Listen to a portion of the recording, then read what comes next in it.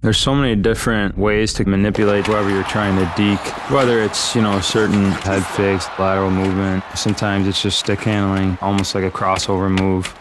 I think the biggest thing is not to think at all.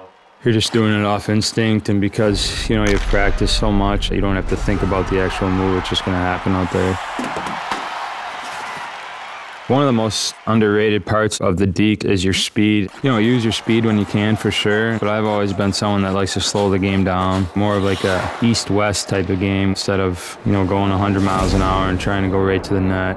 My point of view is just to try and find that time and space, if it's a second, if it's 2 seconds, and then, see where we are after that. Sometimes you're almost even like a point guard with the puck on the ice. You're observing the scene. You're trying to find ways to manipulate defenders, use your teammates, slow it down, and then see what can open up after that. There's so many different ways to manipulate someone into having that deke work for you. Whether it's, certain ways you're moving the blade of your stick, or certain ways you're using your head to head fake a defender or goalie.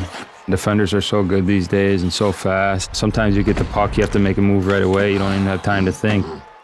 One of the things I really like to do against a defenseman is to try and watch his feet, see if he's crossing over one way or the other. And if you can make a move or a fake to one side, have that defenseman cross over that way and then bring it back the opposite way. Usually you give yourself some time and space to get around that defender and try and make your next play.